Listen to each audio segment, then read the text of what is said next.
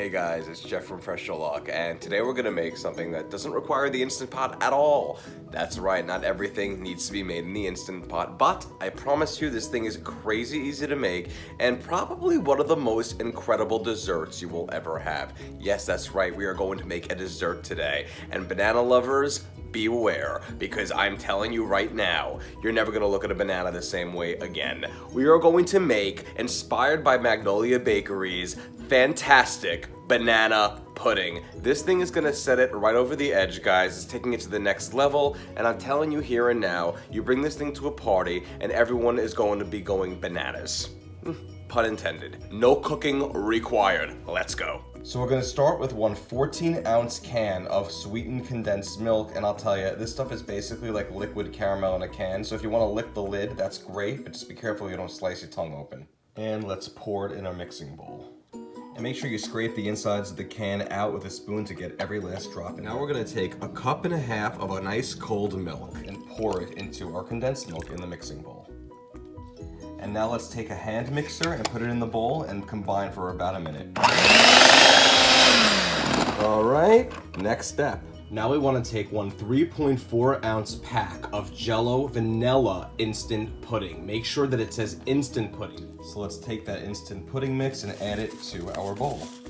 And then combine and blend it for another 2 minutes with everything else. Okay, perfect. Now we want to put a lid on top of this, and we're going to pop this in the refrigerator for a minimum of 4 hours, but it's best if you honestly leave it in there overnight. We need to make sure this really firms up. It can't be liquidy like this at all. So if you like it, then you better put a lid on it.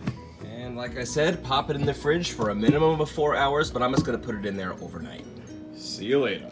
Okay, so it's the next morning now, and our pudding has been in the fridge overnight, and it's perfectly set. So just before we're about to take it out of there, we're going to make some whipped cream. Yes, we're gonna take 3 cups of heavy cream or heavy whipping cream and add it to a stand mixer if you have one. It's gonna be the best thing to do this with. Or you could use a hand mixer, but I feel like a stand mixer will be the easiest. So take 3 cups of heavy cream or heavy whipping cream, and use your whisk attachment here and lower it into our mixing bowl and begin whipping, and start it on a low speed because there's a lot of liquid in there, and then work it up a little bit. And we're gonna let this whip, let it go in there for about 1 to 2 minutes, and then speed it up, and then put it up to 8 speed.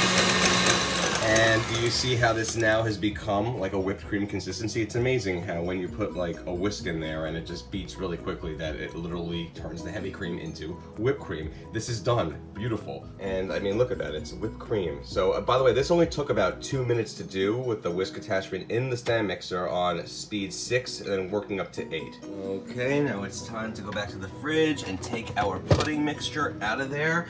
And it should look nice and firm now. And yep, looking like a pudding, exactly how we want it, just like this. So now what I'm gonna do is I'm gonna fold our now freshly whipped cream into our pudding mixture.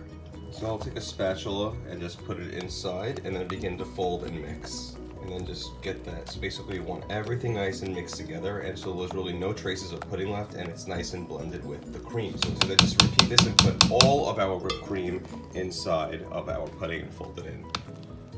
Everything up so we really have the consistency being more like a creamy one than more like a pudding one, and you're gonna see it's gonna blend together beautifully. And there's the last of our whipped cream, and again just fold and stir everything in, and it's going to be perfect. So when it's all done and folded in and mixed together, it's gonna have this beautiful silky, creamy, puddingy, like whipped creamy like consistency. It's absolutely phenomenal. All right, so let's set aside and do our next step. So you want to now take about 4 to 5 ripe bananas that should look just like this. For what it's worth, I got them at the supermarket about 3.5 days ago, and they weren't quite there yet, but now they're absolutely perfect. And we're gonna take them and we're gonna peel them, and we're gonna slice them up into pieces like this. And by the way, I use a whole bunch of bananas. I use 6. I think that's perfect. We want about 4 cups worth. So now what I'm gonna do is I wanna wet these because the bananas are gonna wanna turn brown really quickly when exposed to air, and water's gonna help. You could also put lemon juice, but I feel like that kind of alters the flavor a little bit. So I'm just gonna rinse these with some water, which I've just done, and now I'm just gonna set them aside for a second. And now comes our final yet key ingredient to making this the perfect banana pudding, and that's gonna be some Nilla wafers. Yes, these guys make all the difference in the world, so I'm gonna show you what we're gonna do. You're gonna wanna now, for presentation, use a trifle bowl, if you have one. If not, you can use a big mixing bowl, and that's fine too. Like, that would be okay. Actually, you need one a little bigger than that. But this is a 3 or 3.5 quart trifle bowl. You can also get one that's up to 4 to 5 quarts. But this one's gonna be great. And what I'm gonna do is I'm gonna layer the wafers in, followed by the banana, and then followed by the pudding, and then do layers. So let's start with our vanilla wafers and do the entire bottom in one layer. Okay, there we go. And we want the entire bottom coated, so it's okay if they overlap a little bit. Now let's put some bananas in there. And rest those on top of the wafers. Okay, and that's perfect. Now we're gonna layer in some of our amazing pudding mixture.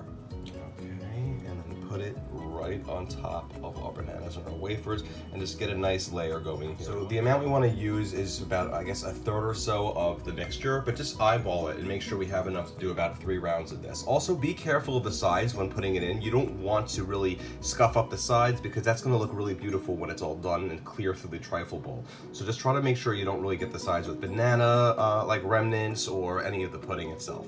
And I actually find that like a serving spoon is actually easier to use than a spatula for putting it inside the bowl and layering it. Okay. Oh, so I got some on the side, so I'm going to clean that up because I want it to look really, really pretty from the side view. If it happens, it's okay to just wipe it off. There we go. And perfect. Now what we're going to do is we're going to repeat the layer with some more vanilla wafers and then banana and then more of the pudding. Okay. All right. And now let's put more of this amazing pudding and then just put it on top. Just keep repeating this process until it's all finished. And there we go. That's my 4th layer, by the way, in this 3 to 3.5 quart trifle bowl. And I love this trifle dish, like I said, because it's portable. It comes with the lid, and it was really very, very inexpensive. It was like $15 or less on Amazon. I'll link it in there. And it doesn't have one of those stands, even though those are really pretty, but it's easier to pop into a fridge and to transport this way. Okay, so I'm gonna finish with one more layer of the pudding mixture, and if you have some left over, which you might, that's fine. Save it for later. All right, let's get that final layer in there. Perfect. Now we're going to top it off with our remaining yellow wafers. We're going to use this entire bag full out of the way. And I'm actually going to want to give it a nice crumb topping, so I'm going to take the bag and I'm going to take like a mallet and just crush them inside the bag. And after we're done pounding them, we have a lovely mixture of some tiny crumbs, some larger chunks, and that's perfect because we're going to take these and we're going to top off our delicious, beautiful banana pudding with it. And there we go, perfect. And basically not a single vanilla wafer wasted. And I didn't even get to eat one as a little snacky snack because it's just the right amount for that entire bag. And there were 80 of them in there, guys. Unbelievable. Okay, look at that. Gorgeous, gorgeous, just gorgeous. Now what we're gonna do is we're gonna put a lid on top. So make sure, of course, there's plenty of room so the lid doesn't gonna smush on top of everything. And then just put it on top. And then when I take it off, look up. Absolute perfection. We're gonna pop this in the fridge for a good 4 to 8 hours so it just sits in there and the wafers are gonna become nice and sopped up with all the pudding. It's gonna be incredible.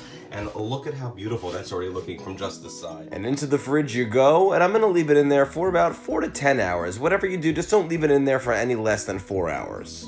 And time passes so quickly here, so let's open the fridge up, get our beautiful banana pudding out of there. Doesn't that look absolutely beautiful? And we're going to now serve it up.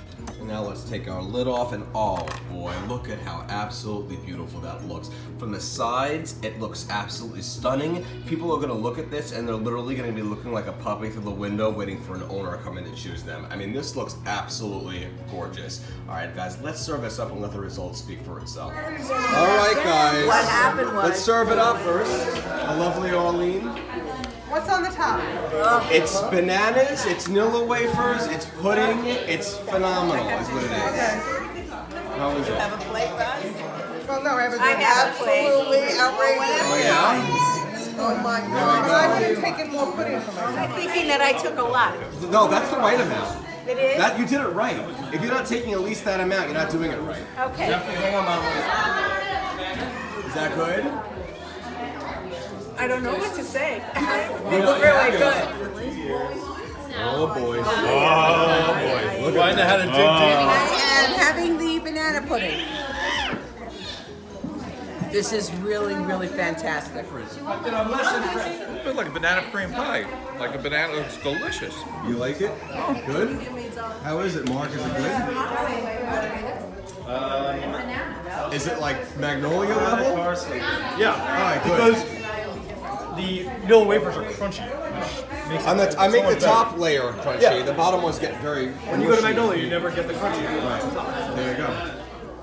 Good. Very good. All right. All right. Let me try some of this banana pudding trifle. Wah wah wah wah wah. Look at that. Get some bananas and some wafers in there. Freezing? You need this. Eat your face. If I was a monkey right now, I'd be 1,000 pounds. This is an amazing, amazing banana pudding. The offset of the bananas with the pudding and the vanilla wafers, they just come together like peace. Peace is in the world today. She likes it. She likes it, but she knows I don't like it. What? It's decadent, it's creamy, it's not healthy, Levi, let me it's tell you amazing. something. Banana pillows melting in your mouth, and she's taking it to her sick daughter, Michelle. Now, if that's not an endorsement, I don't know what it is. This will make any sick person feel so much better. It's really loud out there. Guys, if you enjoy these videos, go to pressurelookcooking.com. You're gonna see tons of recipes there that run the entire gamut, from the healthy to the less healthy, from vegan to carnivore. You're gonna have it all. Go to facebook.com/pressurelookcooking and like my Facebook page. You're gonna get great notifications telling you when new recipes come out, when there's wonderful deals on prices for Instant Pot related items, tips, Facebook Live videos, demos, all that stuff. If you like me on Twitter, you'll see any new recipe that also drops at Pressure Luck is my handle there. Also find me on Instagram, Pinterest, YouTube, subscribe to me there. All that stuff, I have it. Guys, thank you so much again, and just have one bite of this stuff right here and you're going to go bananas. Ooh, ooh, ah, ah.